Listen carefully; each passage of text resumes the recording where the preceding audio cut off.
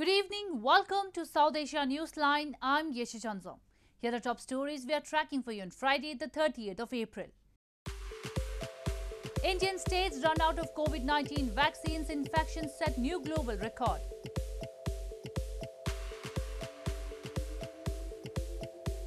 US Secretary of State Blinken expresses concern over media restrictions in Pakistan. And German military wraps up training mission in Afghanistan ahead of withdrawal.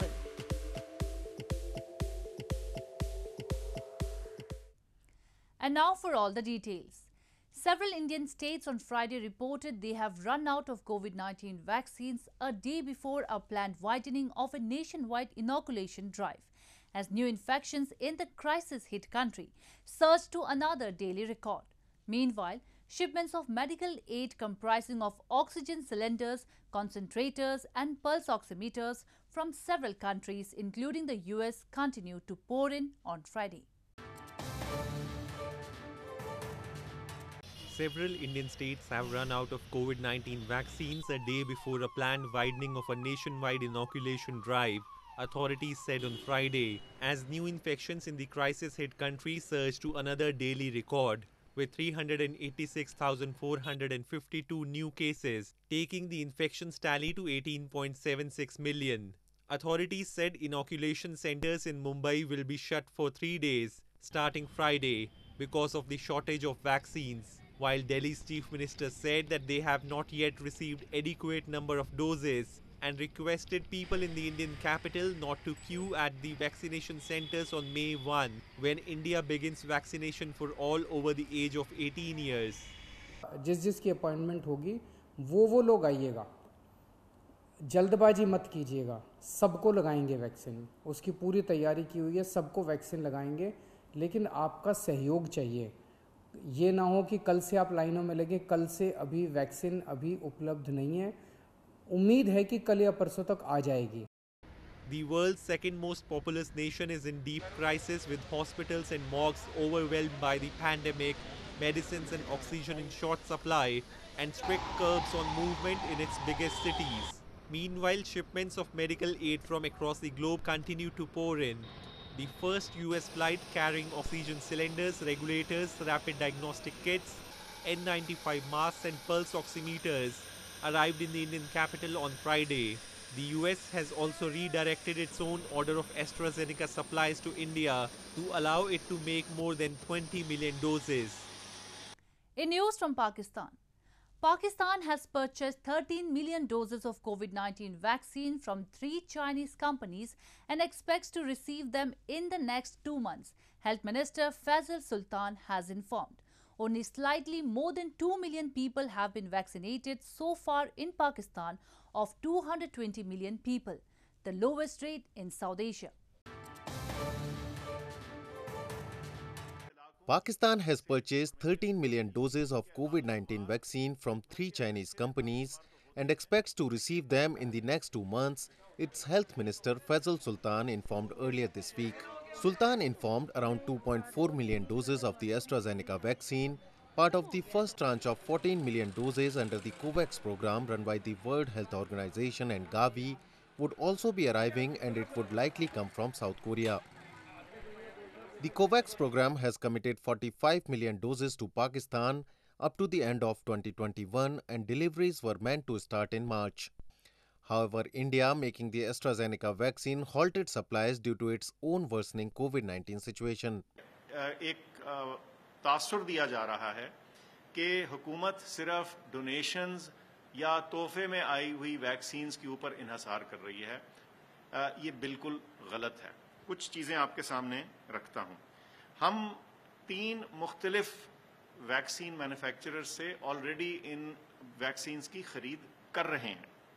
Only slightly more than 2 million people have been vaccinated so far in Pakistan of 220 million people, the lowest rate in South Asia. Pakistan is scrambling to secure any supplies, started a vaccination drive in February with 1.2 million doses donated by China and was able to procure over 4 million doses from China in April. It now plans to start giving shots to people aged 40 and over from the first week of May.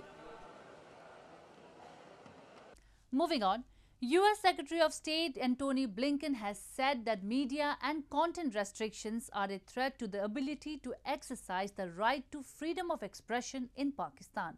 He raised concern over journalists being subjected to threats and harassment at the hands of security forces, political parties, militants and other groups in Pakistan. US Secretary of State Antony Blinken has said that media and content restrictions are a threat to the ability to exercise the right to freedom of expression and association in Pakistan. Addressing a virtual roundtable, the senior US official expressed concern over significant restrictions on media outlets and civil society in Pakistan, while speaking on lack of accountability for attacks and disappearances against journalists in the country. We've documented some of this in our country reports on human rights practices, and we see media outlets, journalists, their families in Pakistan often subject to threats, harassment at the hands of security forces, political parties, militants, other groups. According to an assessment report published by Media Matters for Democracy earlier this month, journalists in Pakistan remained vulnerable to physical, legal and digital threats throughout the year 2020. Pakistan scored 30 out of 100 points on the assessment index. As per the report, at least 8 individuals connected with media were killed, at least 36 journalists were attacked in the line of duty, 10 were arrested, and as many as 23 instances of arbitrary detentions in connection with news reporting and online expression were recorded across Pakistan during 2020.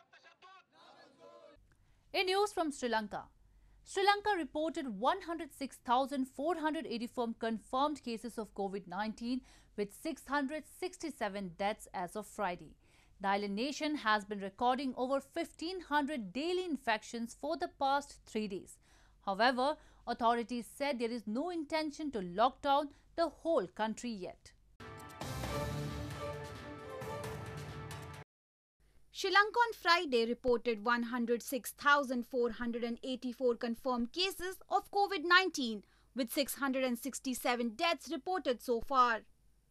The island nation has been recording over 1,500 daily infections for the past 3 days.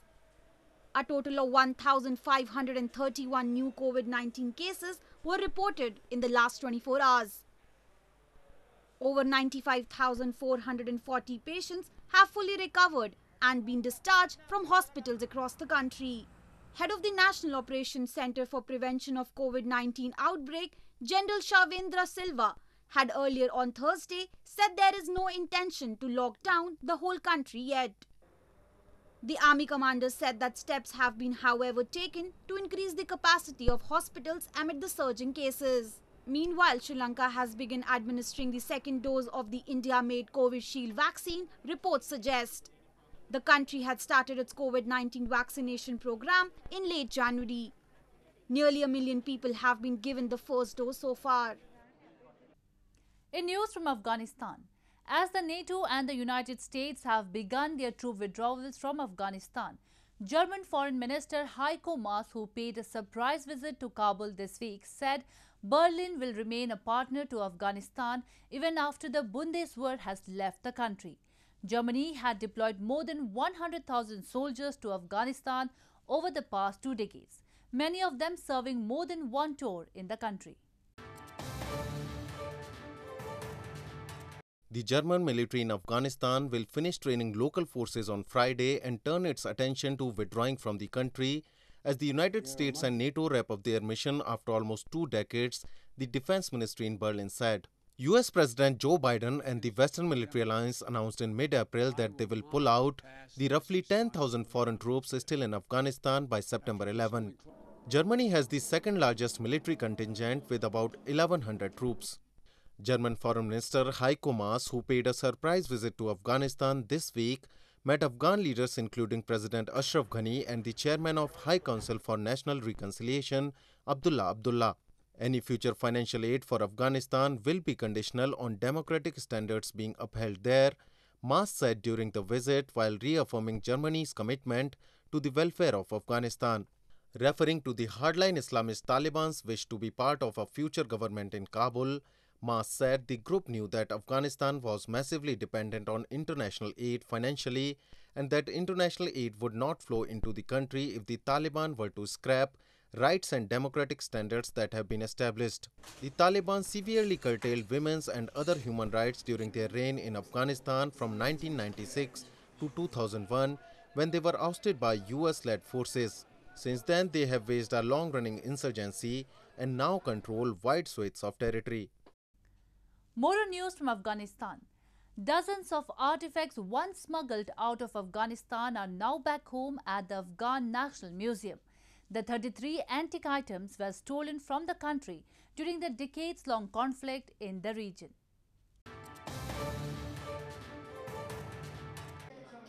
"33 artifacts smuggled from Afghanistan to the United States during 2 decades of war were delivered to the Afghan National Museum on Thursday. These artifacts belonging to the 2nd and 11th centuries AD were obtained from an art dealer by anti-trafficking police in the US in 2012 and 2014, said Mohammad Fahim Rahimi, director of the National Museum of Afghanistan. 1500 قلم آثار تاریخی در طول 20 سال از کشورهای مختلف برگردانده شده و یکی از نمونه‌های اخیری را که شما امروز می‌بینید همین 33 قلم آثار هستند که از آمریکا برگردانده شده و ما خوشحال هستیم که در قسمت فعالیت‌های فرامرزی خود ردیابی از آثار با کمک وزارت امور خارجه و سفارت‌های ما در کشورهای مختلف 40 years of war from the 1980s Soviet occupation to internal fighting and the war against the Taliban have destroyed much of Afghanistan's art, artifacts and architecture. از تمام مردم شریف افغانستان می‌خواهیم که جلوی قاچاقچیان را در یک بسیج ملی بگیرند. جلوی حفاری‌ها و حفریات غیر قانونی را مردم کمک کند که توسط نهادهای امنیتی گرفته شود. The Taliban in 2001 destroyed artifacts dating from the 3rd century when many Afghans practiced Buddhism, including 2 towering Buddha statues in Bamyan province and scores of smaller ones excavated from monasteries and preserved at the National Museum in Kabul. As the ongoing pandemic continues to claim lives of hundreds of COVID-19 patients all around India, a non-governmental organization in Indian capital New Delhi is arranging for the cremation of those who succumbed to the disease. Crematoriums in India are trying to cope with the overwhelming influx of bodies, with some cremated in makeshift pyres in parks and parking lots, as the country's total virus cases have crossed 18 million mark. Members and volunteers of Indian capital New Delhi-based non-governmental organization are stepping in to cremate COVID-19 victims whose families are unable to take care of the bodies.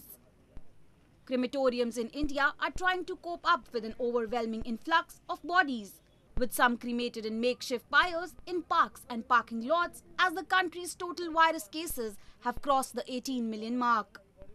Volunteers from Shaheed Bhagat Singh Seva Dal NGO say they are bringing dozens of bodies daily to the capital Seemapuri crematorium to cremate them. आज हम एक दिन में 40 से लेकर 45 और 50 तक की डेड बॉडी जो घरों के अंदर क्वारंटाइन है वो डेथ हो रही है, उनको उठा के लाने का काम सब हम कर रहे हैं. जैसी कॉल आती है हम किसी को 1 घंटे में किसी को 2 घंटे में रेस्क्यू कर लेते हैं. उसमें हमारे वॉरियर जाते हैं, डेड बॉडी को सैनिटाइज करते हैं. हमारे पास बॉडी बैग है, उस बॉडी बैग के अंदर बॉडी को पैक करते हैं, अपनी गाड़ी में रखते हैं, फिर यहाँ लाते हैं, उसे क्रीमेट कराते हैं. जिनके घर से कोई नहीं है, यानी कोई सारे ही क्वारंटाइन है, उनसे अंडरटेकिंग लेके हम कर देते हैं. Meanwhile, authorities in northern Amritsar city are building makeshift platforms to cremate more than 30 bodies of COVID-19 victims that arrive there every day. Hospitals said they were overwhelmed and grave diggers worked around the clock to bury victims on Thursday as the country grappled with the coronavirus crisis. इस समय दुर्गाना के शिवपुरी में 30 से लेकर 32 तक संस्कार हो रहे हैं. COVID-19 on Friday infected over 386,000 more people in India in yet another worrying daily high and killed 3,498 in the last 24 hours, the Health Ministry data showed. Well, that's all we have for you from South Asia this evening. Now our viewers can watch the show on SouthAsiaNewsline.com. You can also visit us on Facebook.com/AsAsiaNewsline and follow us on Twitter @AsAsiaNewsline. That's all in tonight's edition. We will see you same time next week. Have a great weekend. Good night.